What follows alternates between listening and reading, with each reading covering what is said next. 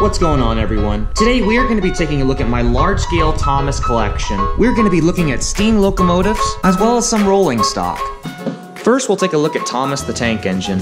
I got this model in a ready-to-run train set. It also included Annie and Clarabelle. This train measures over 1 foot long. Looking more close at the train, you'll notice little details such as the headlamp in the front, a separately applied whistle, and also some coupling rods. It also features a roof that can be easily removed so that you can put little figurines inside. The coal load looks pretty realistic, and the buffers have a nice clean look to them. Looking at the face, I have to say it doesn't look half bad. Some people complain because they think the nose is too big, but you know, it doesn't really look that bad in person. Over the years, it does appear that the model has lost some paint, but the model still is in really good shape and it runs very nice. Overall, Thomas is a pretty nice model.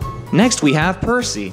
Just like Thomas, I got this model in a ready-to-run train set, and it came with the 2 troublesome trucks. Percy features a lot of external details that you won't find on the regular HO model. And the face on this engine is worlds better than the HO Percy. Look how much better the large-scale Percy's face looks compared to the HO. The HO looks atrocious, but the large-scale Percy is a refreshing new look. This model also is about 1 foot long. Next, we'll take a look at Emily. Emily is the largest model train that I own. Now, unfortunately, I don't have Emily's coaches, but that's something that I'd like to get in the future. Fun fact, most Thomas trains that you see in the TV show were based off of real trains from British Railways. This model of Emily did a great job representing the TV show, and it looks great running on your large-scale railway. The tender for this model also has a nice coal load, and Bachmann did a great job putting all the details on the trucks. The face on this model, I don't even think it looks much different compared to the original TV show. It looks basically the same. Now, some of you might disagree with that, but that's just my opinion. What I also really like about this train is the paint job. Like I said before, green is my favorite color, and there's just something about that emerald green that makes this train look so sharp. Now, this model does have some heft to it, so if you have little kids, I would definitely suggest you supervise them when they're running this train. Last but not least, we have Toby. Out of all of the large-scale models, I think that Toby looks most like the original TV show. The paint job is spot on. And looking at Toby's face, you can see in his expression what kind of train he is. He's a very kind train and tries his best to help the other engines. This is a train that would be pretty neat to open up because it's really just a big hollow box with a motor at the bottom. And here's one of the best things that they did with this model. The bell on top of the engine is separately applied, and it also has this little rope attached to it. This is so much better than the HO model. With the HO model, we didn't get these ropes. Instead, we just got this cheesy looking plastic mold, and it just doesn't look right. It would be nice if Bachmann would update this model and include this little detail on top. It makes such a big difference. Now, the one thing that I'd complain about with this model is the fact that there's no openings in it. Now how are kids supposed to put figurines in the cab? All of the other models featured roofs that easily came off, and you could put little figurines inside if you wanted to.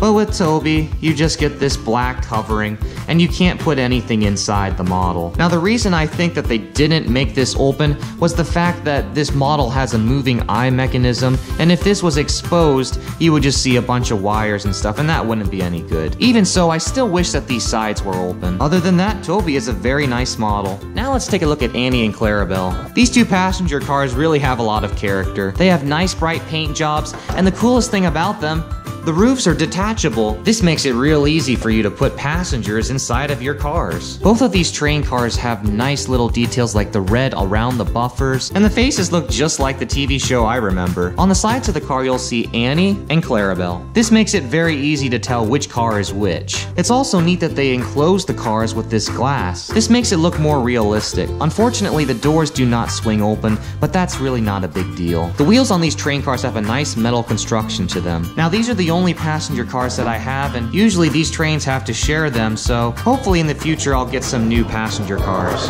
And last but not least, we have the troublesome trucks. I love the expressions on these troublesome trucks. They look so good. They look just like the TV show, and these trucks just scream with trouble. Very nice paint jobs and a ton of little details that you won't recognize on the HO models simply because of their size. That's what's so neat about these large trains. You can really appreciate the little details with these large-scale models. All of the little rivets on the sides and the details in the trucks, Very impressive. I have absolutely no complaints with these models. And there you have it, guys. This is my entire large-scale Bachmann Thomas collection. If you're considering purchasing some large-scale Bachmann Thomas trains, just keep in mind that they are very large pieces and they require a lot of room to make a proper layout. In fact, many people don't even run these trains indoors. Most people run them on garden railways outside. Maybe this winter I'll make a video running these trains out in the snow. Here's a size comparison of the large-scale models compared to the little HO models.